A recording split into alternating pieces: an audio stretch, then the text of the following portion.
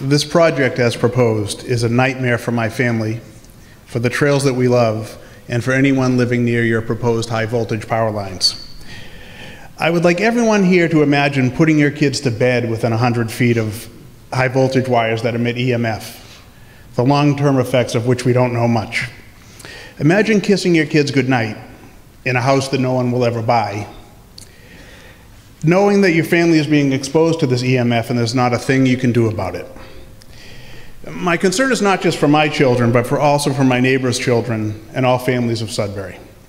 Think about having to keep your children and animals away from part of your yard to avoid coming into contact with the chemical cocktail of carcinogens that Eversource is going to use to manage vegetation, toxins that have been banned in countries all around the world. Thinking back to the big storm we just had last weekend, are we supposed to believe that these nasty herbicides they're going to use are not going to run off into our yards, our streets, our vegetable gardens, our drinking water, and are not going to end up on paws and sneakers that are walking into our houses? Transmission lines are terrible neighbors. If you do a quick web search, you'll find case after case of utility companies cutting down trees on private property and encroaching on people's yards, lawns, and gardens. This happened in Sudbury just a few years ago. People lost trees, shrubs, even a child's swing. As you can imagine, they lost much more than just those tangible things.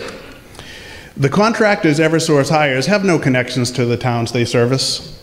They have no concern for our town, our trees, our wildlife, our kids.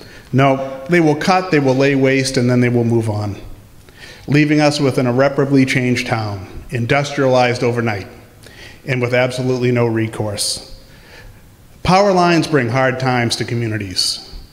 They bring hard times to neighborhoods.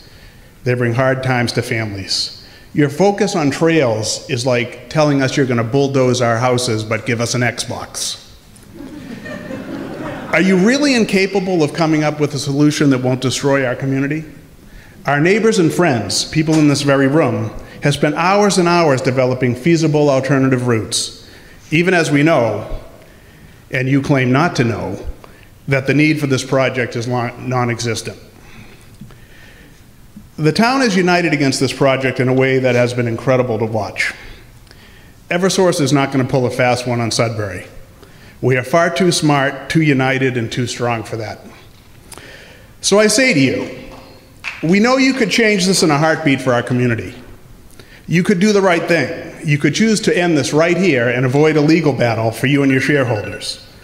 You could choose to listen to a town united against this project. You have heard from federal, state, and town officials. You have heard from realtors, business people, and advocacy groups. Let me just say this, none of us are going away.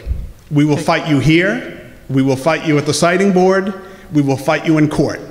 We will fight you with growing strength and confidence every step of the way until you hear our voices. We need